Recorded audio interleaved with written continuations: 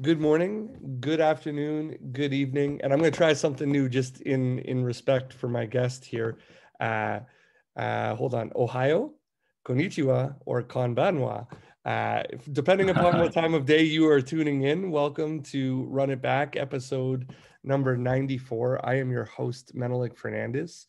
The premise of the show, of course, remains the same, where we take teams that have played previously and we run it back, so to speak, where we talk about game preparation. We talk about, what goes into your scout, what you think is important to teach your guys as you're leading up to the game.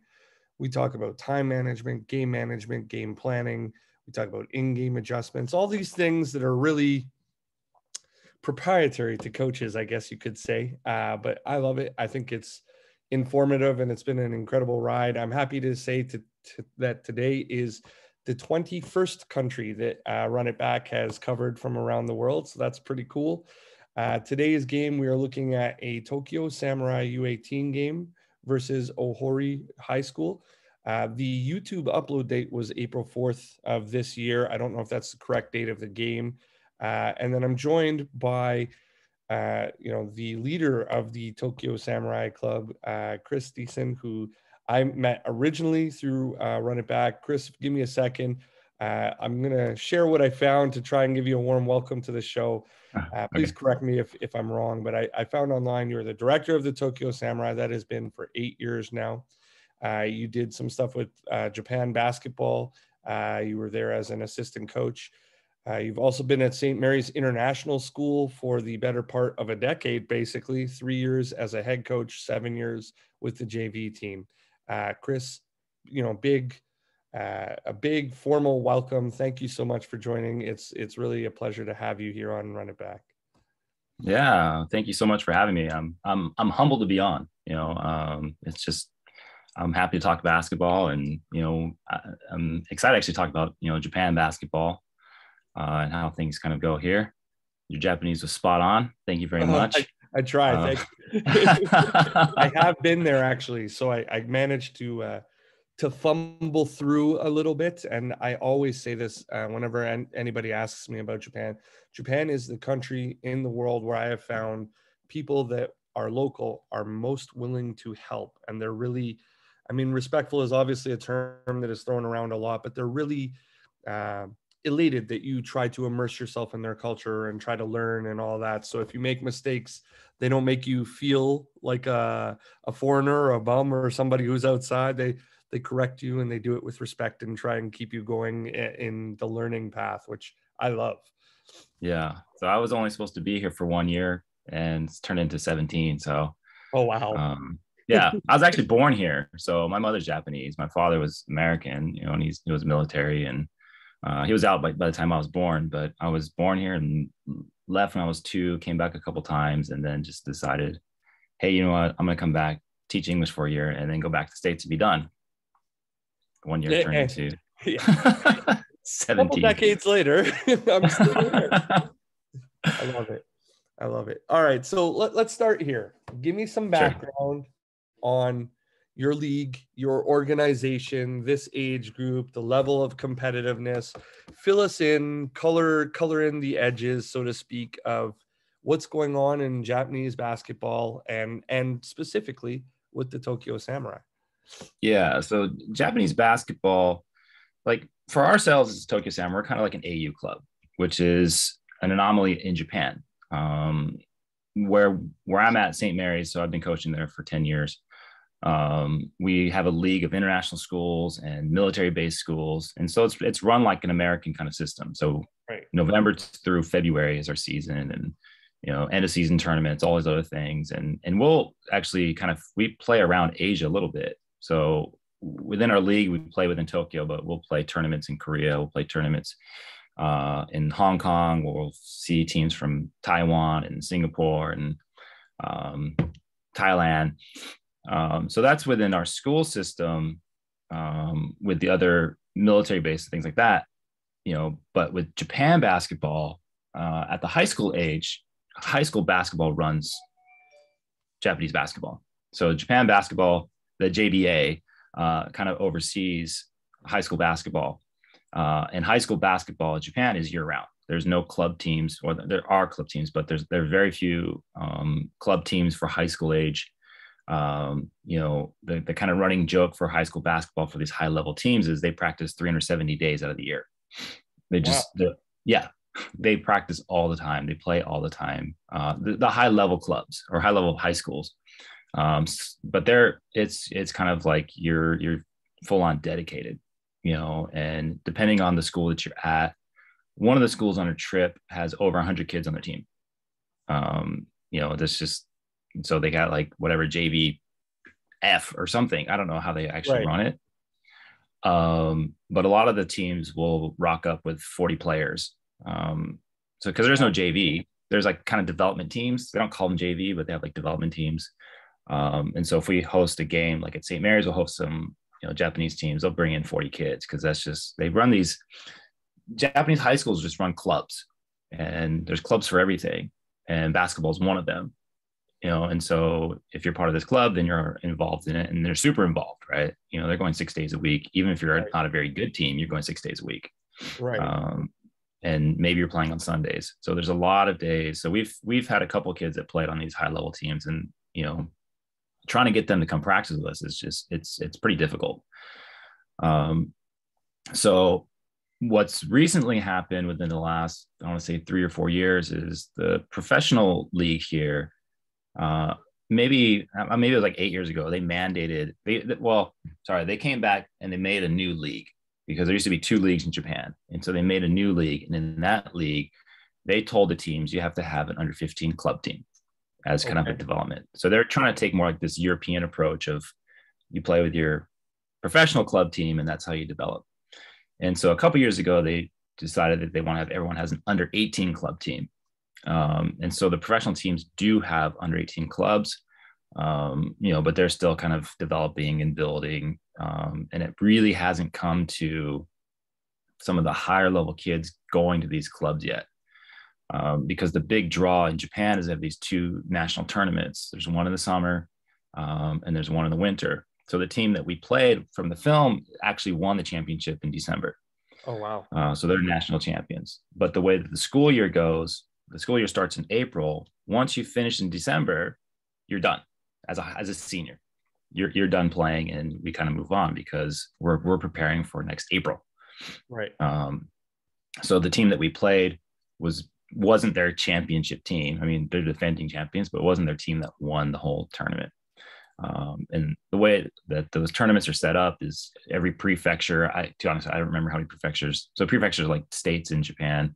Right. There's 60 something of them. They all qualify, and there's a few extra bids. And so you have whatever 60 some, 70 some teams in this tournament, one and done, get to the championship, do it over a week and a half. So clubs like ours and these other professional clubs don't have that opportunity to participate in that. So the B League itself, the professional league, has their own kind of B League tournaments. And so we were kind of on the outskirts. Now, for us originally, we had no intention of really being part of Japanese basketball. When I originally started it, a guy came out from the States named Dave Taylor, who runs the Phenom camps out in San Diego, which has a lot of these like high level kids that have gone through there. And he came out here to kind of run a clinic, and we hit it off, and we've become good friends since then. And he used to run the double pump tournaments in LA. And he's like, hey, why don't you bring a team out here? Okay, we'll just see what it's like. We had a couple guys. I thought they're pretty good, and I hadn't been around, AU basketball. I mean, in my generation, it was only the best players are playing those AU, right? And the rest of us were just playing high school summer league or whatever. Yeah. So I was like, well, okay, this would be a good experience, and so we decided to go out there 2014, and we brought 11 guys, and we just got waxed. Like every game, we're just getting smashed. Like in there. Yeah, right. So because we were not prepared for it. I was not prepared for it at the time, right? I was coaching still high school JV basketball, and I'd been a head coach at a smaller school. And I'm like, nah, this isn't going to happen. Like, we cannot come back again. Because I was like, this is fun. The kids liked it. And we ended up having a couple of kids that actually played college basketball on that team. It's just like, we just couldn't get it together. Right. And so then we started to kind of develop and, practice a little more. And at the time then as well, we were only practicing once a week on a Saturday or Sunday. And here and there, we try to play some Japanese teams just to get us prepped. So we would only go basically end of the school season in February. So we go from March to July and be done. Like we come in July and then kind of be done. And then every once in a while, we'd get a few games here and there in the fall, just kind of get guys together. An interesting story from that is that back then there was a coach for the Japanese national team, the youth national team from Germany. He was heading up the youth programs, and we got contacted and say, "Hey, you guys want to play the national team? They want to play Americans." It's like, "Oh, okay, yeah, for sure." So we went out there and played, and all of our kids we played under 16, and all of our kids were the same age, 16, 17, some were 15. And we'd practice again at that point, like once or twice, and played them. And at that time I thought we were going to get just throttled, because we just, had played in the States, and it was 2 years after that. And we actually had a pretty good game with them. I remember we were down like 7 with 3 minutes to go. I think they ended up beating us by 14. I was actually quite surprised at that point that, Japanese basketball, where it was at as far as a youth, where it's at now, it's grown quite a bit.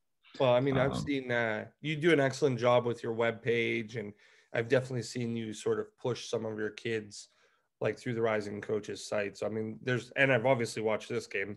There's definitely talent there. Let me kind of bring you in a little bit to your team and leading up to this game. This team, how many games would they have played at this point in the season? And what is sort of the structure of how this game gets organized? Like, is it an actual league, or are you still at this point just kind of getting games where you can because you're sort of on the outside of Japan basketball, if I'm understanding correctly? Right. So this was an exhibition game. So I don't know actually how many games they'd played up to that point. Again, Japanese teams, some play quite a bit. It's not publicized a lot as far as any media or things like that. The only reason I'd known they'd played 2 games is they'd played before 2 pro games. And so those are televised. If you play, oftentimes, not always, but oftentimes, they'll bring in some bigger schools to kind of play each other as an exhibition kind of preparation, because all these teams are still trying to figure out their own teams, because these freshmen haven't started school yet, but some of them are already there. Right. And so this type of game, like what's actually supposed to be happening in Tokyo now is they're having a Tokyo league where we're in a league with these other high schools. Okay. Because there is no league in Japan. There are no leagues. They're just, you play these one-offs, play a tournament, and then one-offs, play a tournament, And so Japan basketball thought there needs to be more meaningful games for kids to play. So they have like kind of tiers, of the level of schools, and they play each other, but club teams can be involved. So now but it didn't get started last year because of COVID. Sorry to interrupt. Would the goal of an athlete that plays for you be to get a scholarship to the US, or would it be to play pro for the parent clubs a lot? Like, how does that work really with motivation? Yeah. So it's a combination. I mean, over the years, we have developed a good relationship with Japan basketball as far as like trying to push national team players. Right. One of our players was in the Olympics, last year. And that's kind of where it all started. Was that first game we played, they saw him and he was 6'9", and he'd only been playing basketball for a year and a half. So I think a lot of the motivation for, like, we get a lot of, again, international players. Kids are at base schools, kids are at international schools, but we're starting to see more Japanese kids wanting to be involved because it's becoming more of a thing for them to start thinking about going to the States. They want to go play in the States, right? They want to play at the highest level. Well, how do you do that? Well, go play for Tokyo Samurai, because they go to the States, you get seen, and, we try to make a lot of connections with the coaches to kind of, push these kids to get coaches to understand, like, there is a good level of basketball out here, just no one knows about it. Right. They might be a little bit undersized depending on what you're looking for. But some of the things that, yeah, yeah, they can play. And what I've said to coaches, honestly, like recently, is like, with the transfer portal going on, I was like, if you get a Japanese player, like they're dedicated to what to you. You're gonna have a kid that's gonna stick it out, because some of the coaching here is pretty brutal, but those kids just stick it out. Again, 370 days out of the year kind of stuff. They're like, oh, whatever, you have practice for whatever, 20 hours, whatever it is, I can handle that. That's no problem. Yeah. Yeah, it's no problem for them, but just the dedication they have and the loyalty they have for their schools and their programs. It's like, if you get a kid like that comes in, there's a good chance he doesn't transfer, unless it's, kind of an Americanized. There's, we see some of those where there's Americanized Japanese, and it might be a little bit different, but so yeah, with our program, that's what most of the kids are trying to look for, is they want to play with us in the summer, because we'll go to the States, and right, try to play in front of coaches, or we'll at least film it, and then send it out to coaches. And there is some drive too, as far as professionally, because we've had a few kids come through, because there hasn't yet been really a kid to go through a professional team's under 15 program, go all the way through, and now he's pro. Mm-hmm. There hasn't been enough time either, but I know of one kid so far. It's not kids, a young man now, but that he went through a local team here, and now is on the same team that he had played. But it's close to home, so I think that's a lot of was the motivation for him. That structure is actually still missing in Canada, right? Because we now have 2 pro leagues here, and then we obviously have clubs all the way down, and we have AAU and travel teams, but there hasn't been anybody who has like the top down structure of they're at 1 and they're graduating players up that escalator, so to speak, to move into the pro at that level. We still are losing a large percentage of our kids to the States, because that's the draw, Division I basketball, right? Yeah. So let me move into the game a little bit. Let's get outside of the framework and move into here. You mentioned that this is an exhibition type game. How soon before will you know that you're going to play this game? You mentioned that they're the previous, national champs. What kind of importance do your players put on it? And let's start getting into a scout, if anything. What are you guys putting into that for them? Sure. So we had been trying to schedule this for a year. Wow. Yeah, but because we had to fly down there, and because of COVID, like there were kind of these ups and downs and spikes. Like I said, basketball hadn't really stopped in Japan. There were some pauses here and there, but teams are still playing. But of course, we were all kind of being cautious about, we don't want to bring it to some team doesn't, and if this is an exhibition game, there doesn't hold a lot of value. Right. It does. Like, our kids were super excited about it, because they knew, like, these guys just won, and we knew they're really good. They're, one of the top teams. But there was actually 2 teams about, 20 minutes from each other in the same city that are like top 3 teams. So they're like 1-3 or 1-4 every year. Okay. So we came down to go play both those teams. So that's where we kind of, that's how we were trying to set up our trip, is to go down, and we were able to get a couple other teams because some other schools were coming in from a little bit closer to come play. So we actually got to play them as well. So we ended up with like 4.5 games or something that we played. We played a couple half games. And so that's where when we set it up. And like I mentioned, there were 2 games that were actually televised or online that I was able to watch. So that's where kind of where the scouting came in, is knowing. And I knew that they have like 3 national team players on their team. One was hurt in the 2 games that we were playing, but the 2 were playing. In our team, we have 2 on our team, so they know each other. Okay. And so I wasn't sure if the other kid, who I thought might have been the better of the 3, was going to play in our game. And so it's a little bit kind of tricky to kind of let the kids know, like, here's the team we're playing. These 2 guys are playing, but this guy might be, we don't know, and trying to figure that out, but when we get there, the 2 guys that were playing were out and the other guy that wasn't playing was in. Okay. Because of injuries and things like that, and so we're adjusting. And then one of our players was our starter, got injured the day before, so he wasn't playing.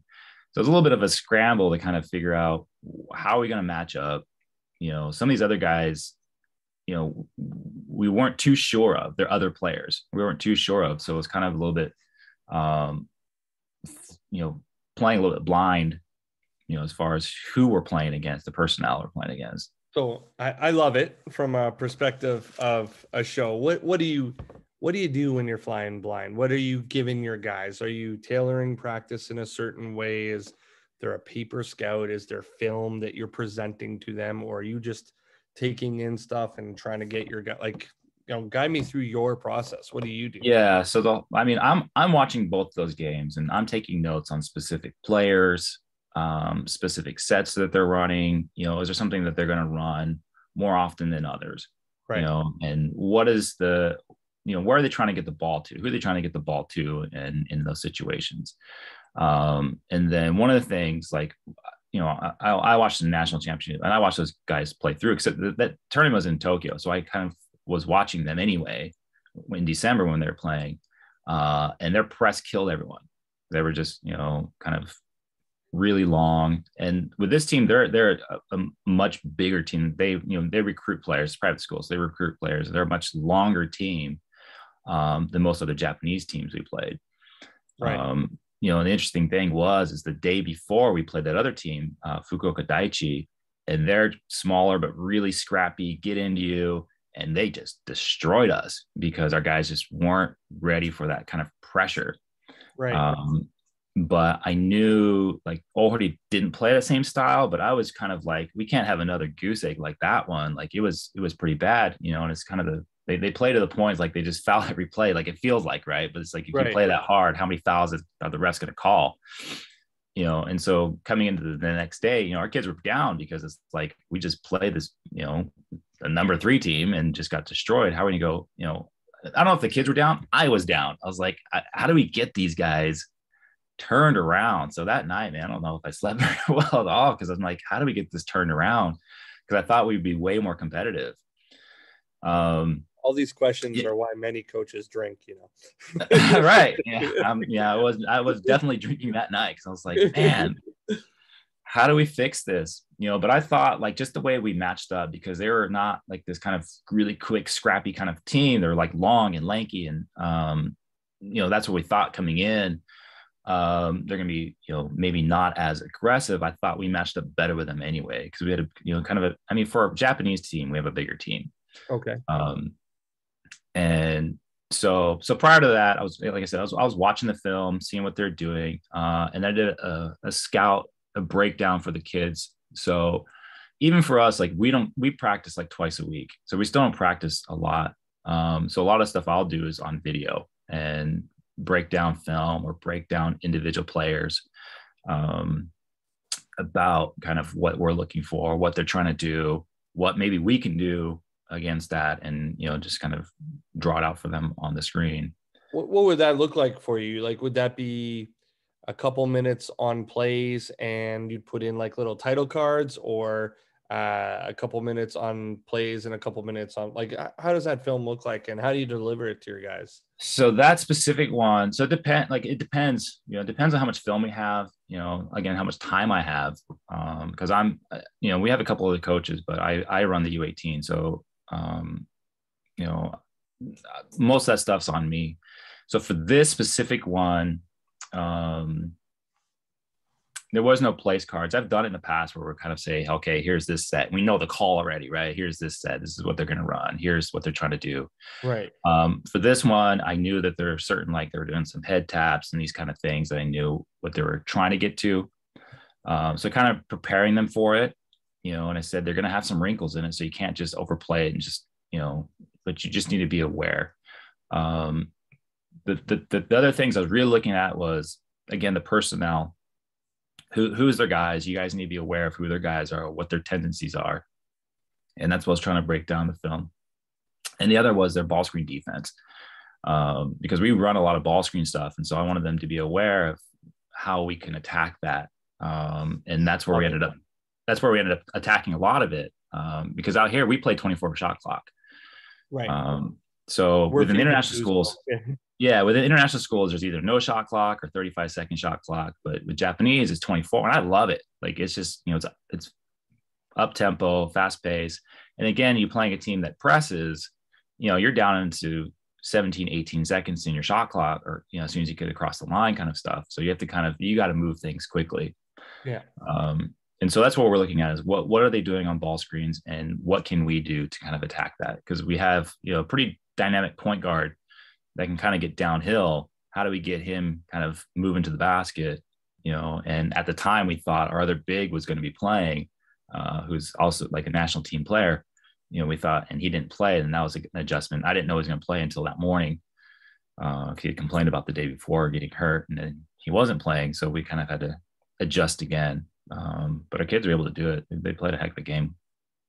So leading up, like you mentioned, you're going to give them some video. You're going to focus on the things that you've mentioned. What would like shoot or practice that week look like comparative to other weeks? Would it be any different type deal? Would you be walking through their stuff, or would it be like, we do what we do and we're going to do it well, and, you know, kind of talk them through where it would apply? Yeah. So we didn't go through any of their stuff, because the 2 games I saw, they ran a couple of the same things, but there was a lot of just like motion kind of things. And so what we worked on was our ball screen offense and our ball screen defense, because we were going to go in and switch everything, and we came in. And we had some smaller players, so we're working on trying to triple switch and things like that. And then we were working on our press break, because I knew that they had the ability to kind of turn it on if they wanted to go in a press. And the good thing was the other team also pressed. It was kind of helping us in both ways. They pressed in a different way, so we kind of had to adjust. I mean, we did struggle. We had a couple bad turnovers against their pressure for easy baskets. And so at one point we had to call timeout, because it's like, okay, let's adjust. Let's, you know, get ourselves back together. Okay, we know we can get through this press. And they did, and we went on a run after that. But those are the 2 main things that we were trying to really focus on leading up. Things that you do in game, would you like, if I often ask this question, if there was a spectrum and at one end it's like, we do what we do and we're going to stick to it, and at the other end of the spectrum is like, we're going to adjust for every opponent, things that you do, where would they fall on this spectrum in terms of like attacking certain ball screen coverages, how many to the glass, pace of play that you want to play at, those kinds of things? How do they fall on that spectrum for you? Yeah, we mostly do what we do.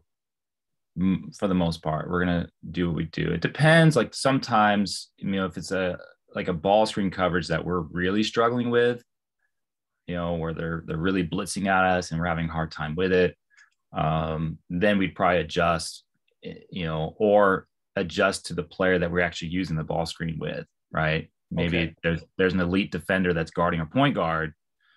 Okay, let's use our other guard, because we're smaller, you know, in the sense that we play with like 3 point guards basically that can run the point, you know. So we'll maybe adjust to another player, or, you know, some of our guys, you know, we're not quick enough just to say, hey, slip that screen, hey, ghost that screen, you know, where we have to come in at timeout and say, hey, next time you go on a ball screen, slip that screen, give our guard a little bit more time to kind of read what's going on. Right. But for the most part, we'll stick with kind of, you know, when we think of up tempo and you think Japanese up tempo, it's very different. Japanese play really fast. Okay. Japanese teams play pretty fast. This Ohori team a bit, but you can see like they practice these long passes where guys will leak out, get a rebound, throw it up, you know. That's another thing that we've focused on too, was getting back on defense in transition, a transition defense, because Japanese teams do turn the ball around really quick once they get it out. There's oftentimes a guy leaking out and getting out in front. How do you focus on that? Is that just words to your guys, like, hey, remember you got to go with, or do you do a lot of drills that kind of, because like I find as a coach, defensive transition is often one of my weaker spots, and I think that so much of it is just motivation from wanting to defend. Yeah.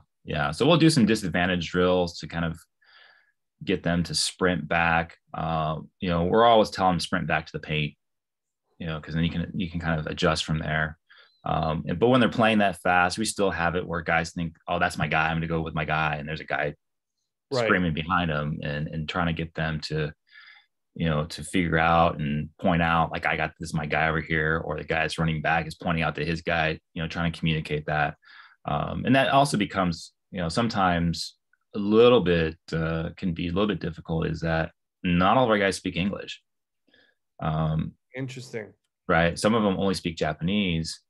A good majority of our players are bilingual because they're in the international school programs where they're growing up, or they're actually, a majority of our kids are half Japanese.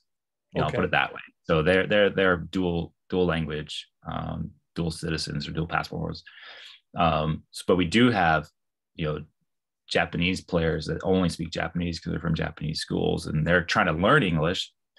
So I'm also wondering, how much do you actually understand of what I'm saying to you? So I have someone that's with me that's translating, but if I'm yelling at the court, sometimes I'm just wondering, how much do you know what I'm saying? But the thing is that, one, they're pretty smart basketball players, and terminology is really similar.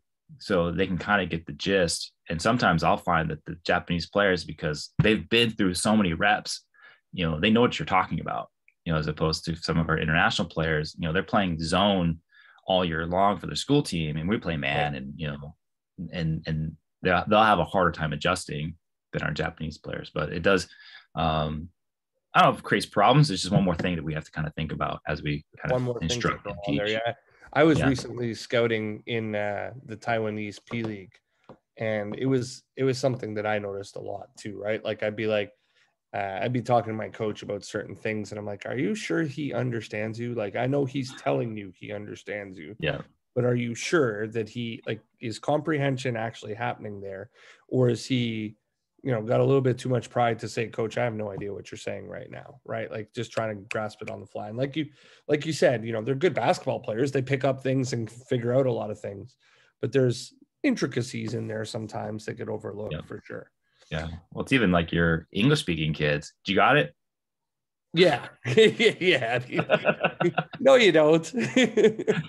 No, you don't. Stop it right now. Yeah. Right. So philosophies, like you mentioned, you don't really change them. What are your philosophies on playing fast? Like, is there a target number of possessions you're going for? How are you looking at speeding them up? How many to the glass offensively for you? What are your philosophies on those kinds of things? So yeah, I'm not that intricate to know how many possessions we're getting in transition. Like we're trying to get it out as quickly as possible. Like I said, we're a little bit bigger, but we don't rebound as well because like the Japanese teams are really scrappy. They'll play with smaller guys. They'll push our guys and get rebounds. Like these higher level teams, like the lower level teams, our guys just kind of get every rebound because they're right there.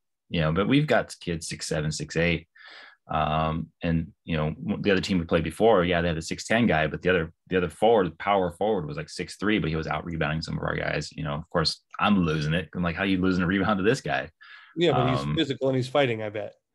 Exactly. And it's some of the same kind of Japanese warrior mentality kind of stuff. Like they really want to get after it, and they've been coached really well. So on an offensive rebound, we're probably only sending 2. Because of my fear of getting caught in transition, where they're turning the ball around, they get the rebound. Now we're at a disadvantage if we try to send more. And I've toyed with the idea of obviously sending all guys and trying to get it, but the Japanese teams rebound so well, and some of it too is like we're also preparing for our guys going to the US, at the same time. And be able to kind of play at that level. And a lot of the teams are going to be more athletic than us anyway. Right. So if they're going to be more athletic as us and be able to get rebounds over us, like we can't be just constantly crashing the glass with so many guys because the same thing is going to happen. So it still kind of works out, and for me, like, because we're playing in kind of 2 different styles, I want to try to keep things as the same as possible. Because they have to adjust. And I don't want to go like, hey, we're playing Ohori this week, but we're getting ready to go to, LA in, a month, but we're going to change things after we play Ohori. We're going to change how we, I don't want to do that. It's just confuse the kids, and we don't play enough or practice enough to be able to kind of make, all right, we're going to change this whole how we do things. So I try to do as much that is going to translate on both sides. Like it. Um, what did you like specifically for this team? What did you think were your advantages going into the game? Like we talk about the general process of scouting. You do mention, pace you want to play at. You have a little bit of size. What did you really think was going to win you the game going into it? I thought maybe, well, again, it was the ball screen stuff, but trying to get into the paint and penetrate. We shot the ball fairly well in this game. And I was a little bit worried too, because one of our other guys that was kind of one of our shooters was hurt as well, but he played hurt. Right. And he did not have a good game. But one of our other guys stepped up. But I thought, that we would be able to, we create problems on the defensive side because we're pack line and no one in Japan's pack line. I won't say no one, but a lot are not. It's really high and deny. You guys are on an island, and they really work on that individual defense, and they're really good at it. They work on footwork. I mean, like I said, there's 370 days of the year, and they're having 4-hour practices. Well, 1 hour, first hour of Japanese basketball practice is no ball. Okay. I might be exaggerating, but there are some of it that are like that. And it's defensive footwork, and it's all his footwork drills and all those other things. And so like, I'd sit there and watch. It's like, I want to go to the practice, kind of see how they do their defensive footwork, because it's so good. They're so quick. They can get in front, and so I thought on a defensive side, we'd have that advantage as far as like, teams having to adjust how we play, as far as a pack line, being in a gap. Their guys still killed us, as far as getting in the paint. But I think it kind of throws teams off a little bit about that's just how we play that. I know at a younger age, like we also have under 15, and under 15, it really throws off teams because they're so used to the high deny, try to backdoor your guy and all this other stuff. And, now I'm trying to drive and there's a guy there. Yeah, no, we're in the gap. Sorry. We're packed up. Yeah. Interesting. So, in-game stuff on your bench, do you have assistants or yourself tracking anything? And what, if not, what is important to you, say like on a box score that you would look at as like a stat that would really stick out and tell you what you would need to influence? So we do have one guy on the bench who does the translation. So he's like our operations guy, and he's always there because I need him to translate. But he's statting. But the thing I'm always asking about is turnovers and offensive rebounds. Offensive rebounds, we're giving up. Those are two things I'm the most worried about in every game. And in this game, we were actually up in offensive rebounds in the first half, which of course I was ecstatic about. But then the second half, they got a few more, and they kind of changed the tide of the game for them to. And we had some, like I said, bad turnovers against that press that kind of turned the game for them. So those are the two things that I'm, whether it's the same thing, even with I'm coaching St. Mary's. It's the same thing I'm looking at. Is I just don't like giving up offensive rebounds, and us turning the ball over. If we can limit those things, I think we have a good chance. So what would a halftime look like with you? Like, let's say you're taking it and too many turnovers, or you're giving up too many offensive rebounds. How do you affect change? Is it, are you a yeller and screamer? Or are you curt with your guys?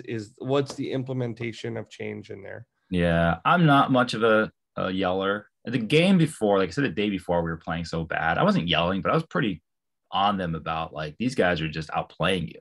Like that's all it is. Right. It's the same with offensive rebounding, right? It's they're outplaying you for it. It's not talent. It's not, I mean, there's some skill to it, but it's, this is why, they're taking it to you.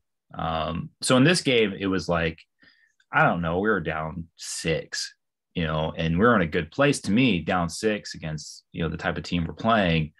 So I'm trying to like rally them and keep them going. Like, hey, we're in the right spot. We're all in striking distance.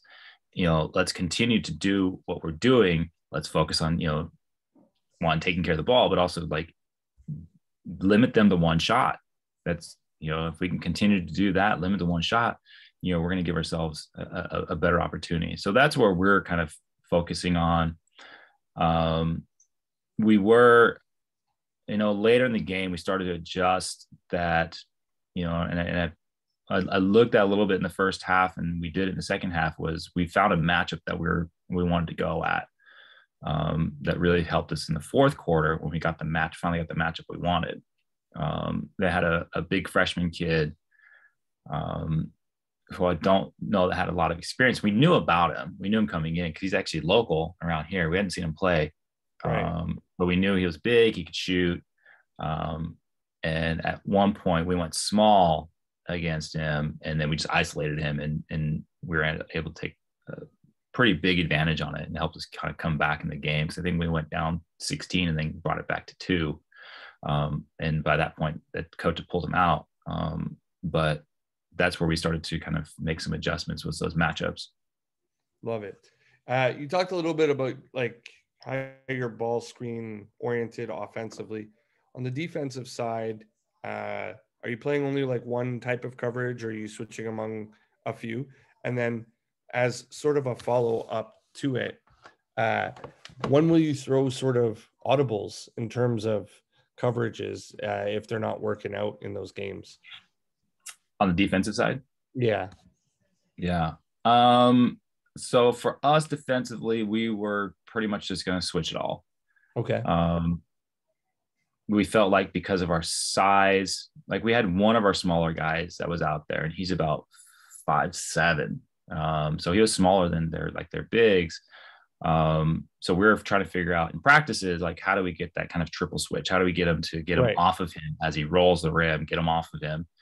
And as kind of the game went on, they didn't really attack that so much. We didn't see them attacking that so much, so we didn't feel like we had to adjust it, whether we, stop switching or not. So we stuck with it for pretty much the whole game. It's just kind of, in our big that was playing, it wasn't so mobile, but he was able to kind of stay in front of guys, and so we kind of just stuck with it to say, okay, this is working for us, for the most part. They still were able to get some buckets out of it, but that's kind of how I was looking at it. Love it. I have 2 more before I get into a little bit of film. So the first one, the first one is, since you're switching, will you give everybody the same responsibility of knowing all of their personnel? Or do you allow like your first 5 knows their first 5 better than anybody else? Or like if I'm guarding Kris today, I only really need to know Kris. How does that work for you? Does everybody sort of have to know everybody, or? Yeah. I mean, yes, in a game that we know the personnel, yes. In this game, we did know the personnel. Because like I said, the players that were playing weren't playing, and the players that were playing weren't playing, so we didn't know exactly, and so a couple of their guys really beat us on, especially late on some threes, that, we gave up some open shots that had we known or had we adjusted and talked to the kids, we may not have given up, and for me, like I said, their big kid that we kind of took advantage of, well, he hit 2 threes. Right. And I hadn't said that. I knew that. And after he hit the first one, I was like, man, I never told these guys this guy can shoot. So he hit the first one, and then he hit one late, and then by the second one, like they knew that they had to get out to him. But I know there was one late in the game too, where, again, their best player, he's pretty good. He got in the lane, and all 5 guys just went at him, and he just kicked it across the corner, and our guy was way late to get there, and he drained it, and that put us down, and that kind of sealed it. I remember the attack play, actually. Yeah. Right. And so, because that kid's a dynamic player, and those guys were just like so worried about him getting in the lane again. So that's where kind of our defense broke down, our principles broke down, right, where he should have been at least close to the shooter, even if he knew he was a shooter or not. And the same thing happened, I want to say a couple plays before, where, again, one of our shorter players was out there, and he was the one that was actually hurt. He couldn't contest the 3, so the guy just shot it right over him. So it's unfortunate how it goes, but, that's, again, trying to keep our kids disciplined, and one, you got to contain the one guy that's getting in the lane, but also don't overhelp, and, trust that your other guys are going to help you. Right. And then the last one, I sort of ask this one all the time too. Do you do anything that is sort of like an evaluation of your game plan or your scout that sort of compares your results to what you had created for your guys and evaluates it? I mean, I know a lot of people will do post-game film and show like errors, but I'm wondering if you do anything that sort of judges like, hey, I gave them this and we should have been doing this instead here, or this was right on, we just didn't execute very well. Are you doing anything of that sorts at all? From time to time, like again, for St. Mary's, we would do that because I'm with our guys, 5-6 days a week. Right. So we'll go back in, we'll watch film, we'll talk about it. And then we'll say like what we did well, what we didn't well, or, some of the things, or what I didn't do well, cause I'm open to that. Just tell the kids like, man, I messed that one up. Happens. But it happens, or I put the wrong guy in or whatever it is, or, You know what though? I think, and I'll say this to the end of the world, players will always respect you more when you're like, nope, that one was me, as opposed to like, I'm around a lot of coaches that try to talk their way out of mistakes. And it's like, dude, everybody knows you screwed up. Relax. It's okay. Yeah. And the same, like one, I want the kids to know I'm human, right? Like I don't expect I want you to do as best you can. And sure, it'd be great if it's perfect, but we're going to make mistakes and it's part of the game, and let's learn from it and move on. And I want them to know too. It's like, it's okay to make a mistake. Like we don't want to, but we're trying to limit them as much as possible. So like, I'm open with our guys. Like I messed that up. That we shouldn't have done that or whatever. Right. And to be honest with you, what I actually did mess up on this one was like, I had a paper scout for both the teams we were playing. So two high level teams were playing, but I didn't want to give them both at the same time because they would either mix them up or not read it, whatever it is. So I gave them the one for the game, the first game on the Saturday. And I'm so, to me, upset about how we played. I forgot to give them the paper one for the second day until before we got into the gym. No. I really did do this work, but here it is now. Yeah. I was like, oh, dang it, here you go, guys. So now I'm going like, hey, guys, like, oh, this guy. But then again, it turned out like the guys that were like, I was worried about, two of them weren't there. I was like, now we got to adjust. And now it's again on the fly. Like, how do we, what can we figure out with these guys that are on here now that we don't know? So that was kind of, it was an adjustment for us. And like I said, two of those kids, actually three of them had really good games against us and did some damage against us. I hear you. All right. Well, I'm basically wound down with all the question portion. Let's move to the video, unless anybody wants to jump in with something. I'm going to share my screen, and like I said, I'll play each clip 2 or 3 times.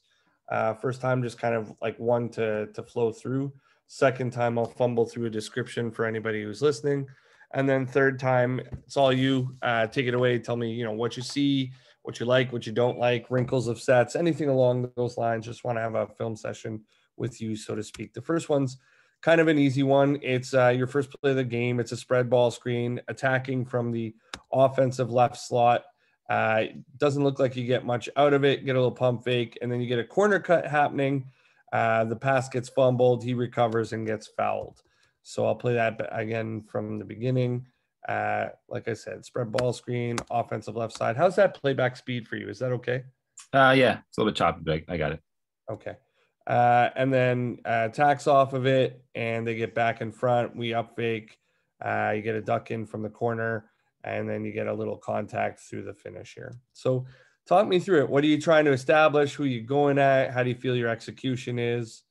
So what we were looking at here, as you can see, this guy pops out here, is could we draw that? We knew that they're going to kind of hedge like that on that ball screen. Right. And so we're looking at, can we draw this guy out? And the guy that's playing the big right there was supposed to be our other player at the time. Like he was supposed to be that ball screener, Right. Who's, a bigger offensive threat from there. So that's where we're first looking. this kid's getting his shirt pulled ridiculous. Yeah, yeah. So that's pretty much how the game went. That's kind of, to me, Japanese basketball is. If so there's an opportunity there, right? He doesn't see him, but he doesn't seal him to get the ball right there when they kind of try to switch it back. So that's what we're trying to look at: is can we get our point guard outside, try to get him downhill, and so then he tries to attack here. Now, what didn't happen, and should have happened, our guy ducks in on the backside, is that they were supposed to do an exchange on the backside. So either like a hammer screen in there, or just even a pin down. Like I leave it to them to kind of communicate with each other at that point to like what they're trying to figure out. Either one of those. Neither of those. Right? Yeah. So neither of those happened. So they just stood there. So of course the defense is loaded up on him, and he tries to make a late cut. The other thing that we're always trying to look for is that backside lift coming up, depending on what that defense is doing. But you can see like our guy was open, our roller was open. He just didn't seal him. And so I think we kind of panic a little bit there, and we get that weak side cut, and credit to them, the guys right there for it. So I got a couple questions. First one, sure. You're so spread or shake, pick and roll, whatever you want to call it. You're single side, where the tag would be coming from. You lift fairly early and you keep above the free throw line by design, I'm assuming. Yeah. And then the cut you mentioned could be a hammer, could be just a straight exchange, could be a pin down and lift, whatever the case might be. But then there ends up being a cut here. Is the cut part of your principles as one more option, or is this just trying to make a good basketball play? He's just trying to make a play. Because what we're looking at is when he comes off that screen is to throw back to the shake, right? And see if we can get our guy in the post when he turns around. But we didn't get it there. And that 36 right there is a pretty good shooter. So that's what we're looking at, to get the ball there to him as well, if we can get a shot there. But we didn't go either way. And then instead he tried to drive it, and then got stuffed. And, then we try to make a play from there. So that's not necessarily a principle. Like we might do some like 45 cuts on the backside sometimes early, before that kind of screens, as that screen's going 45 from the backside, and then have the guy lift out of it. Right there, we might do it. And again, there's nothing that's predetermined. We're kind of letting the kids go off and feel. But none of those things happened. So none of it. So it was I'll tell you, you said very casually how number 50 didn't duck in or get a seal on the hedge return. This is one of my biggest pet peeves. Like I run a lot of spread, and like sometimes some of the guys are calling it drag for me. That's fine, whatever. Some are just using the fist sign, whatever. But like anytime we get into it, and like we switch a lot over here, and when we go down to the States, they switch a lot too. So you end up with a mismatch a lot of the time. And what ends up happening 9 out of 10 times is that guard's going to try and play one-on-one instead of throwing, like that post entry is gone. But on that 1 out of 10 times that he actually throws it in, I see a little stealing that pass because a big can't hold a seal or get a seal, and it's driving me insane. I'm like, do you want to score the ball? What is happening now? And they start to complain like, oh, it's becoming a guard's game. Nobody wants to throw it down. Like, well, you're not stealing. I don't know what you want. Like, you're right. We're gonna get you a layup. How about that? Yeah. For this guy, he's still learning though. So he just came to Japan. He was in Malaysia. Oh wow.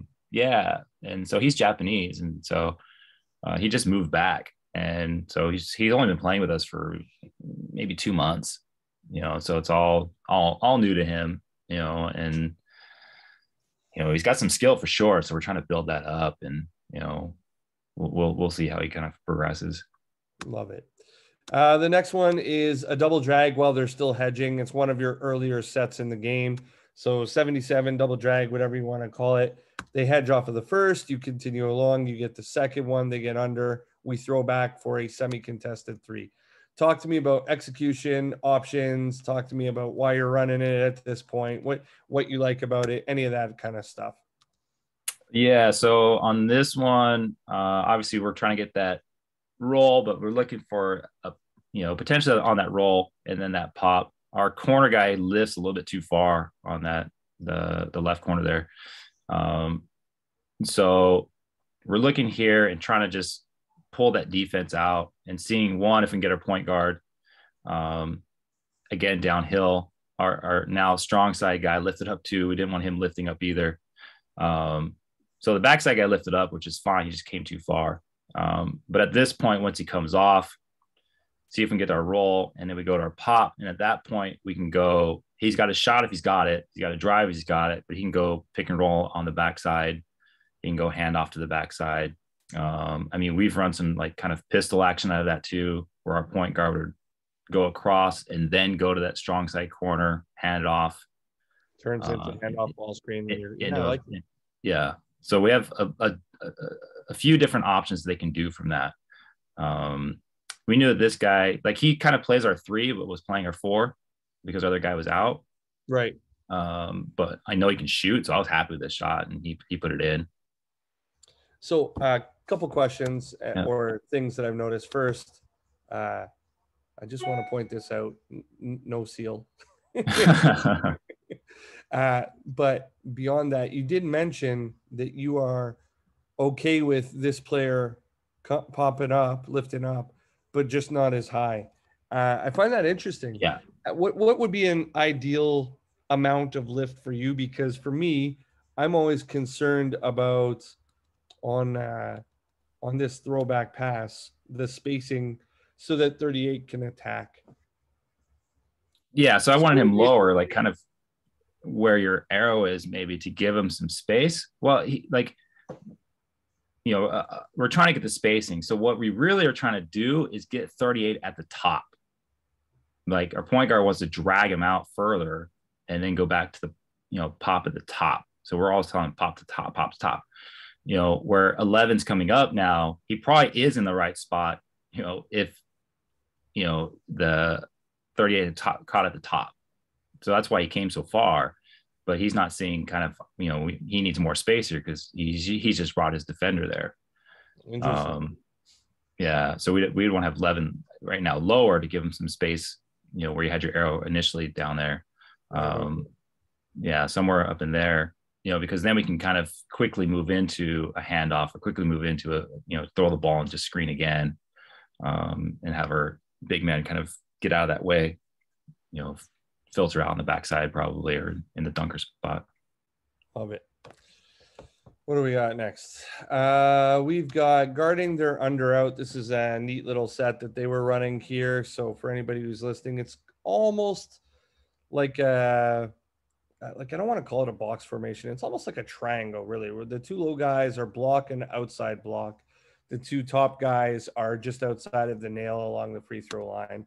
And basically they enter to the strong side post, and it turns into almost like an elevator screen where the gentleman who is the outside block or the weak side block pops to the top in your own language, and then looks for a 3 over the top, which he hits there. So do you have the set? How do you think you guarded it? What would you do different, if anything?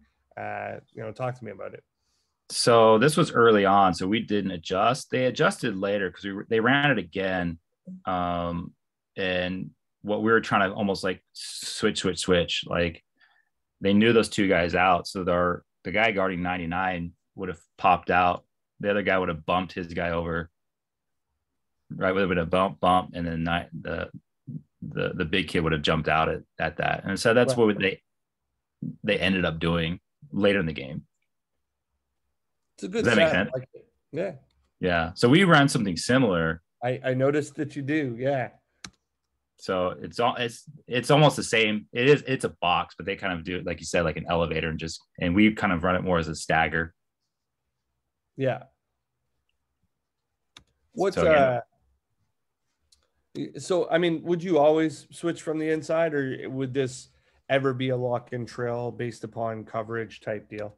Yeah, based on coverage. Again, like we're, because of limited practice we have, there's so many, we got to kind of stick with what we have, what we've been working on. Okay, we've been working on switching, so let's just switch this and kind of figure it out from there. But it's a great set, and their kids, their kids hit shots. One of my former guests actually one time said, everybody is a junior college coach. They don't know it yet in terms of preparation time and in terms of how long you have kids in your program and all that. Like, it's just like you mentioned, it's like you find something that works and you stick with it until it doesn't work any longer. It's just kind of the best thing that most of us can do right now. Right. Next one I have, sorry, let me get this out of the way. We have, this is your under out that I think is fairly similar. I put them back to back. So looks like a box set. We put it in, there's your stagger away. You actually end up with the long 2 on it. Talk to me about, how you're able to utilize what you do to be able to change the way that you were guarding that from the first time you saw it to later. And then talk to me about the quality of shot. Do you have anything where you care about long 2s versus I hate 3s? long 2s. And I tell them that all the time. I hate long 2s. I tell them, put your foot on the line. This is the worst shot you can take. So no, I'm not happy with that shot at all. And he's off balance and all these other things. And I said, when you guys become, when you guys become, when you guys become Kobe, then be Kobe. Okay. Otherwise, both feet land on the ground. I tell them that often. I mean, even on that screen, number 9 didn't set a very good screen. Right there initially, like he's facing the wrong direction. Yeah. Our next guy, gets him open. So depending, see, he got him open there, but I think he should have ran to the wing, and then from there, right. We'll do a couple things. Potentially what we'll do, if 9 isn't so far down, the second screener would actually screen again. Right. So then 9 would pop up. Yeah, I get you. So like as coming off, he just adds in one more. Yeah, that's the second option. And then this would pop up type deal. Yeah. And so we get a second action out of that, and then we can swing. And then where he's at, you can see our point guard who inbound the ball swinging back around. Right. He's going to swing back probably towards the wing again, and then they can go into another ball screen, handoff, whatever they want to do from there. That's kind of the concept. No, we didn't execute it. We took a off balance long 2, which you love. You're very happy. Every day I'm telling you guys, please take off balance long 2s. Like I said, though, he's a pretty good shooter, and he was hurt. He was like that kid was a warrior. Like, he could barely walk, but for him, he had played Japanese high school basketball, and in the tournament, this team he played destroyed his team. So he was kind of like, I need to play this game. I have to play this game. Gotcha. And yeah, so he was not going to back down. Love it. This one is a sideline out of bounds. It's an elevator set out of a box set that you guys were running. So there's the low man on the strong side is setting a corner pin and then coming through the elevator. Real typical elevator type set. You don't get the shot out of it because they switch, even though the one guy tries to get through. So 2 come to the ball. He attacks and shoots kind of semi-contested mid-range 2 instead of throwing it into the block. So I'm sure there's some discussion there. But talk to me about wrinkles. Talk to me about execution. What do you see here? I love this set, by the way. I mean, I've used it myself, to be honest. Yeah. So later in the game, we actually got the other guy open. Maybe no, sorry, it's a different game. We ran the same side in a different game, but we got the other guy open because they were so concerned about the guy coming through the elevator, is that the corner man ended up getting open. So they ended up switching it, and we got through there. Of course, we're looking for a shot there.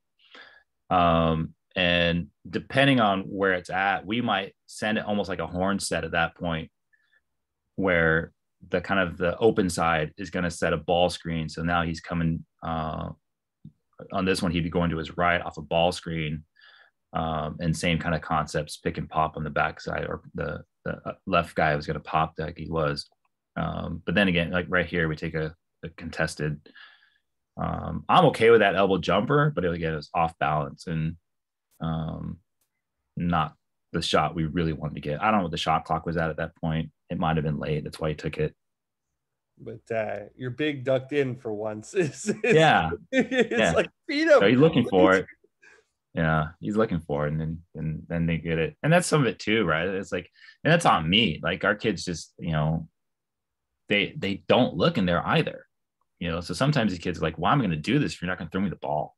Yeah. And so that's something we have to work on. Is like, hey, if this guy's got the position down there, give it to him. And that was the matchup that we ended up going at later in the game, was those two guys under the basket. I thought that was one that we could take advantage of. Love it. The next one is one I ask all the time. It's a one pass advance to the offensive wide left slot or offensive left wing. He takes kind of a one dribble pull up. The question is transition threes, yay or nay for you? And if yes, who can take it and why? Transition threes, yay. This particular shot, nay, because he was like a sidestep three. I don't know why he did that. Like this kid can really shoot. Like in a high school game, he scored like 50. Oh, wow. Yeah. So he can really shoot, but he's really, really streaky. And so for him to get going, like I was happy for him to hit the shot, because if we can get him going, right, he's can a bunch more might start to fall. So on this, like for him to take a three, like I'm okay with it. He has no advantage going to the basket. I think he should just kind of caught it, take one dribble and pull up. But maybe he felt like he needed to get more rhythm. I don't know. Wasn't the the shot I prefer.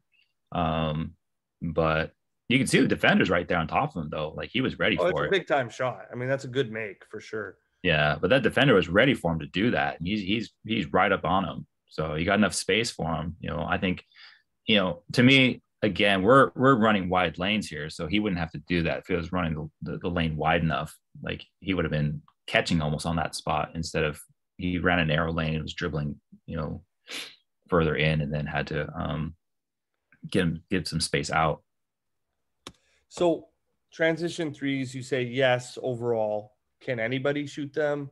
And if not, what sort of like criteria needs to be met for you to give them the green light to be able to do it? The guys that can shoot threes shoot threes. I love it. I love right. it. Like again, if I'm around these guys more, so like for a high school, like we used to do like green light, yellow light, red light kind of shooting stuff. Like you gotta meet a mark to be able to kind of shoot these types of shots. I haven't done it with like a club. Like we don't again practice much, but I let them know who's a good shooter. They know when I'm like, this guy can shoot, this guy can shoot, this guy can shoot.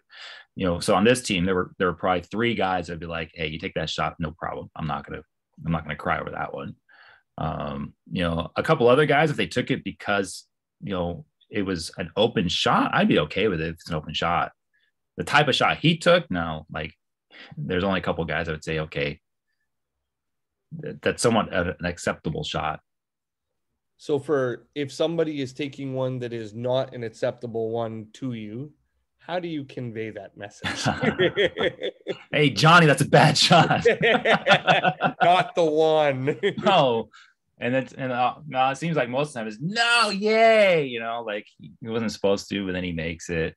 Yeah. But like I'm not in a kid's grill. Like when they come off the court, like, man, that wasn't a good shot. We need to get a better shot. We want to get a higher percentage shot. Or it's like a lot of the kids that say, just drive the ball. Stuff's gonna happen if you drive the ball. Just go to the rim. Please. Just go to the I can't believe how much that is dying. Like I'm watching teams sometimes. It's like, hey, we're 0 for 7 on the last 7 shots. Maybe you need to go to the rim. Maybe I don't even need to say this. Just go to the basket. Go see it go through. Yeah, and that's what I say to a lot of our guys, because like, hey, it's I'm all for you. Trying to get that shot, but if it's not going, go to the rim, go get fouled, go make a play for somebody. Yeah, it's just there's a lot of kids that want to take a lot of threes, and maybe not enough practice at it. This one is, so basically they're in some ball screen action. I'll let it play. They set a step up, it gets rejected, and then there's a backdoor cut from the 2 side, which is the original help side of the floor. Guarding that backdoor cut with your low man is kind of a tough action because it's your help man and you're not high helping here. Talk to me in an ideal world. How would you like to play this? What do you see? What would you do different in this whole set? So I would say our nail defender is not on the nail, right? He should be over for the top defender. Help defender should be over. So interesting. You are full cover the nail type. No, we're not going to fully be there because it's like 12 there was killing us anyway. But I thought that like we try to just stunt and get back. And I would have had him where he's at right now, probably one more step in. Okay. So that there's a little bit more. The guy driving in is going to see a little bit more help before he gets there, and then we'll stunt at him and then get back out to the shooter and then have the low man kind of step up. Now, probably the rotation I would have saw is the backside guys rotating over. In the green shoes here. Yeah. And yeah, he should have rotated over, and then our other opposite guard would have been guarding 2, ready for that rotation. Talk to me a little bit about the ball screen on the step up angle with the loaded corner. What do you guys like? What's the objective usually in terms of how you're trying to take care of it? How we're defending that? Yeah. Well, he should have because we're going to switch, he got flat-footed here and got rejected, and we're trying to get into him and try to push him towards the screen and then go under the screen and catch him on the switch. Okay. And so he got flat-footed here, and then just got beat going the other way. And you can see too, like, again, I didn't think they took advantage of like our smallest guy is guarding the guy that's setting the screen is one of our smallest player out there, and they didn't try to go at him. I have him and throw it in. I saw that too. So would it be fair to say in an ideal world, he's up, but he's also a little bit at this angle trying to force the ball handler in this direction? Right, towards the switch, and he would go under that screen. And that's stepping up for the switch, and then after he's going to get underneath, like you're saying. Yeah. Gotcha. Yeah. Let's go next one. I got about 4 more. You're good on time? Sure. Yeah, no problem. This is the double drag set again. This is second half, so we're going the other direction. Offensive right slot, moving to the offensive left slot. They hedge off of the first one again. We roll our first in the double drag, but we don't roll it to the basket. We set a stagger away. So we get to the offensive left side of the floor, stagger away. We're looking for a jump shot. We front rim it, but it's a wide open shot. Love the look. Talk to me about, wrinkles. Talk to me about why you've decided to throw this in instead of just the normal 77 or double drag that you were using before. And how do you feel you executed?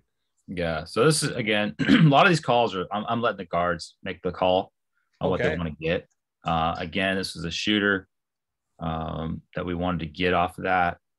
So yeah, like we said, we ran that drag earlier. And so then we wanted to this, a drag away, double drag away. And so what we're looking for as he comes off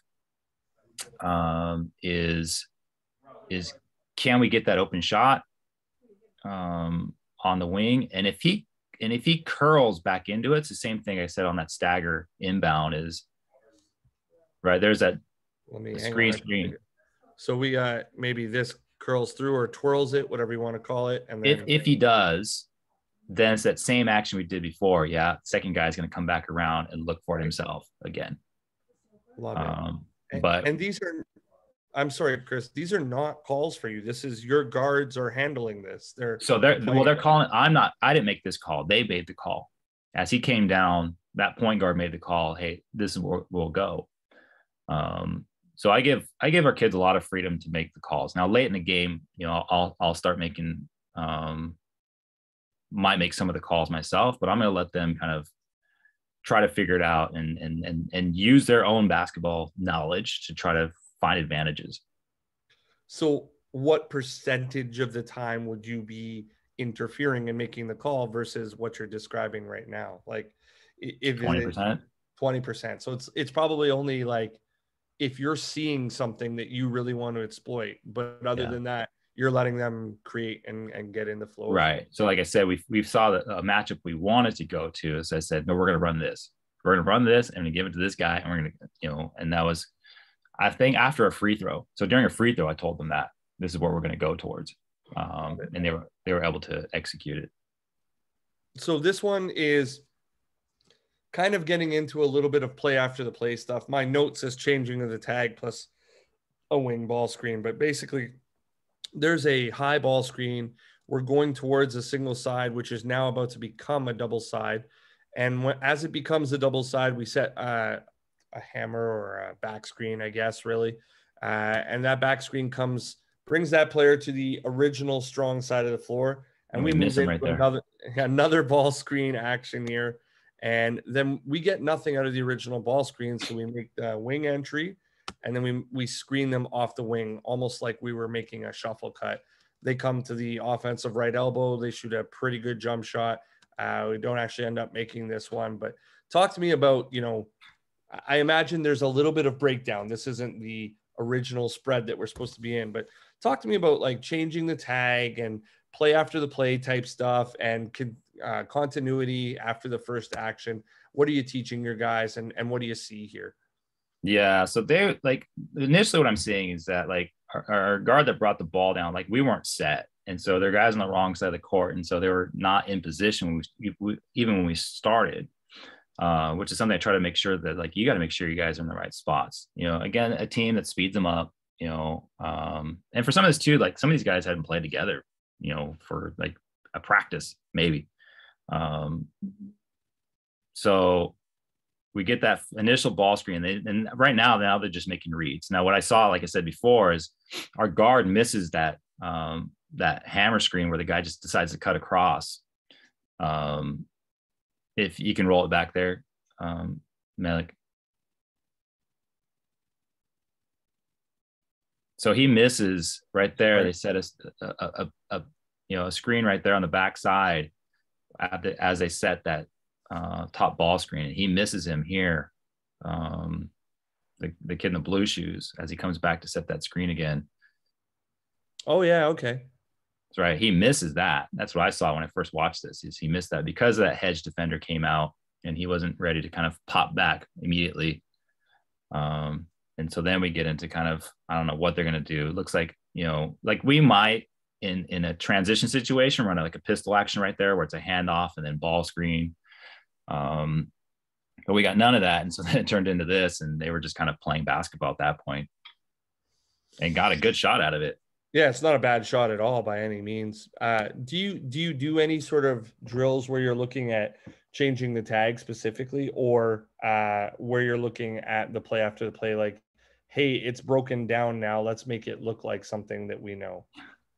Yeah, so a lot of our sets are just, because we have so little, little practice time, we want to have more, is that it's a lot of it's like one or two passes, maybe one screen, two screens, and then play, and so we're doing a lot of just motion kind of concepts. And, at that point, at this point, they're just playing. There was no set anything to do. It's like, let's, they got to a point like, let's just play basketball and find it and try to get a shot. And they did. Right. Next one, I think I only have two more actually from here. Next one is kind of, I like this a lot because it's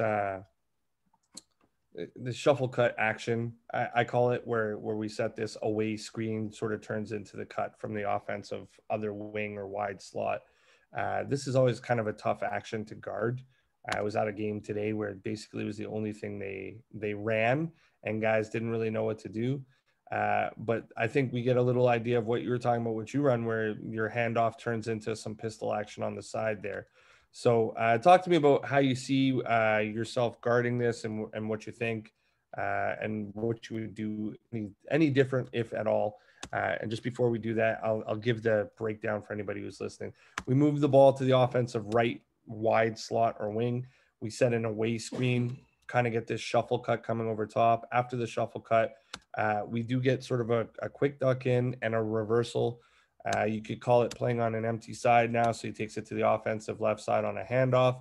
But then the gentleman who is the offensive right slot comes and sets a ball screen, and now our spacing's kind of messed up. they swing the ball to the other corner, and on the drive, they kind of run in to help and shoot a contested layup. So tell me what you see. How did you play it? Would you do anything different? How similar is it to the action you've described that you're running? All of that. I think the one thing that we would change here is that initial one should have been they didn't communicate the switch early. Right here. Right here, yeah. And so he starts to try to go over it, and they kind of know the other guy is like, oh no, I got to switch that, and they probably could have taken advantage of that.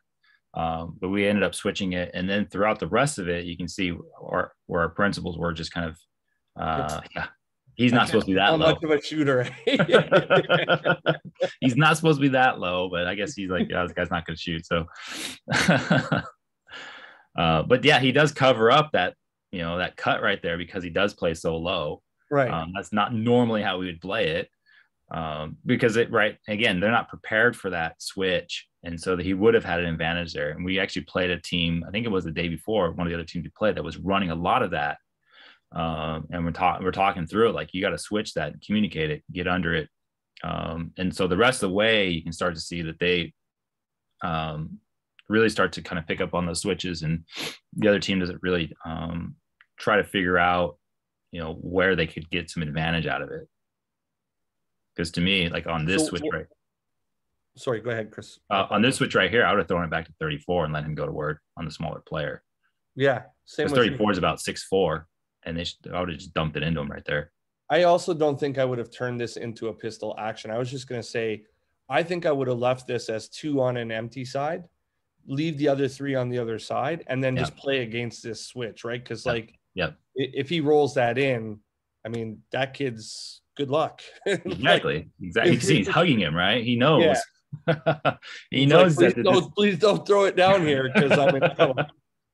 Yeah. So that's what I would have been looking for, and that's what we try to do. Like, we don't see a lot of switching, but we'll talk about that in practice because we're practicing switching. It's like, hey, take advantage of it. Find the matchup you can get. Of course, it ends up, I don't know, 8 out of 10 times a guy takes a long 3 against a guard on a big, and he takes a long 3 rather than trying to go the other way around.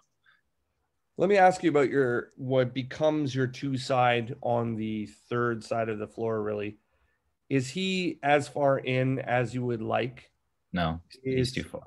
Is he a take 2? Like, should he be closing both of this and then both of these, and then he takes the second one? Or what would be ideal for you? I would probably have them almost in a line. Okay. So like an eye right there. Yeah. Yeah. So the low man's gone too far. Right. And I think, do they kick it here? Right. They kick it to that corner, right? Yeah, they do. He got too far. So if 12 did beat him going right, then the low man would have been there. He would have rotated to that spot, and then we got that guy guarding 2. Does that make sense? So right there, if he had driven, he would have picked him up. But then he was too low there to give him that pass. And it was a bad pass because otherwise he's going to shoot that. Right. If he can get him on target, he's probably going to shoot that, and we're in a bad position. Make another drive, and I didn't see that last rotation there. It just the guy that was low, the green shoes ends up back. So he goes out there, and then the guy now that should right there stunt, and then the big man there should step in front, and then the other guys, the small guys guarding 2 at that point. That's what I'd hope it's he. Gotcha. And then the last one that I have, I just called it roller principles, but I was actually kind of impressed at how your big rolled him all the way down and then got a seal, and then sort of semi-Gortated him at the bottom there, which I love. I don't know if it's something you teach, but I'm starting to teach it more and more, where it's like, just duck in and seal the guy, make it look like you're trying to get a layup, but actually hold him off so that your ball handler can go and get that layup at the last second. Talk to me about what you're telling these guys. Like, we've sort of touched on it obviously, but when they're rolling out, what are you telling them? Keep driving all the way down. Where are you comfortable with them going to? And then the duck in at the end, is that a good player making a good play, or is that something you're teaching there? So this player, we're actually trying to convert him into a wing. So at his high school, he was just a big. So he's about 6'3". Okay. So again, he's a big for Japanese basketball. But he's going to the States next year to prep school. And so we're like, you need to be a wing. So for the most part, he'd been playing the wing for us, but our other big kid got hurt. So he had to start playing kind of the four. And you can see he has some experience doing it because you can see he's sealing his guy there, like you said, and then, kind of creating some space for our guy to get in. Well, just keep moving the whole way, right? Like, I can't tell you how much this annoys me when guys stop at like the free throw line. I'm like, what are you doing? Do you even want the ball? Like, so right there, right, and our point guard didn't see him. Like he has him there, but he makes a good play here, just to kind of be able to score this. And then this is late in the game, and we're searching for buckets here. May have gotten away with an extra step in there. Sure, it's not that FIBA 0 step. It's a 0-1-2 for sure. That's what I see. Like our kids are so confused by it. I'm confused by it. What is a 0 step? What's not a 0 step? I actually think that that 0 step has always existed. I'll tell you after the call why I think that. But if you think about the way that people always taught layups, where it's like dribble, right, 1, 2, like outside, inside. That first dribble, technically, if both of your feet are on the floor when you gather, technically one of your feet is becoming a pivot foot already. So the only way that you could ever get to those 2 steps would be as if that step counted as 0. And then that first outside was 1. And then that second one was a pivot off of 1. But it's just really a matter of the way that you understand it, I think. So the interesting thing in Japan is that they're really starting to try to crack down on traveling. So we're getting a lot of these calls that were like, these aren't travels. But it's something that they're trying to, there were a lot of like, it was a Japanese thing to do. It's hard to describe it. They would catch it and then 1-2. Okay. And it wasn't a travel, right? Before they would catch the ball and then they go 1-2 with their feet. And, every time like that's travel, right? Because then they would do something else with the ball after that, after the catch. And so they started to crack down on it just recently. Now they're calling some kind of some unsure calls as far as what they're calling travels. So I think the referees are also trying to learn how they want to call it. So you and I spoke briefly when I was at an AAU tournament last weekend. I'm coaching some U17 right now. And on the bus ride home, like we were in Virginia Beach, which is a 14-hour bus ride from where I live in Toronto. And some of the coaches that were at the front of the bus were like really complaining about traveling. And I know that one of them is a ref. And I'm like, the problem with traveling is that it's 100% an arbitrary call at this point, because, and just like, this is 100% the truth, most referees have not read a rule book. And the ref that was with me was like, well, I'll be honest with you, I haven't. And I'm like, so then how can you as a coach expect the refs to get it right when you haven't read it yourself? And I mean, like I have, I'm that kind of guy that like sits around and reads that and like reads the case book every year when they reintroduce interpretations and all that. And like, you get into arguments sometimes, and within like 1 or 2 sentences, it's like, look, I can tell you never have. So there's just no point in arguing this. It's just basically a subjective call a lot of the time now. If it looks funny, they're going to call it. Right. Yeah. So I would agree on that part. If it looks funny to them, they're going to call it. Yeah. Yeah. But I mean, that, sir, is the end of all of the video that I had. And if anyone has some questions, please feel free to jump in. If not, I'm going to wind down the show right here. But Kris, I want to take a few seconds just to give you a very heartfelt thank you. I know I said something before, but I definitely want to say it on air and let you know, we're halfway around the world from each other in totally different time zones.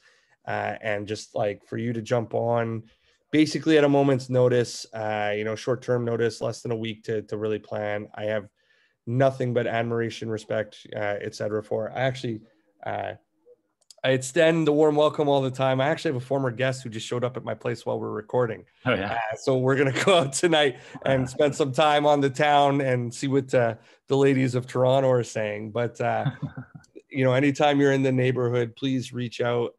Like I said, I have nothing but respect for what you do, and any way that I can be involved, really just giant thank you. And I'd love to help out. And to all the coaches who jump on, I know there's quite a few of you who are, familiar faces. Once in a while, there's some new faces that come on. I got nothing but respect for you guys as well. Thank you. I hope this continues to be useful for you. And I just really love doing it. So thank you, Kris, and good luck. Go Samurai, man. Appreciate you having me on. Thank you for asking me. It's been fun. Good. Yeah. Love it. I will be back next week on Run It Back. Kris, hang out for a minute or two. I'll stop the recording here. We can shoot the breeze a bit and see what you think. All right. Take care, everybody.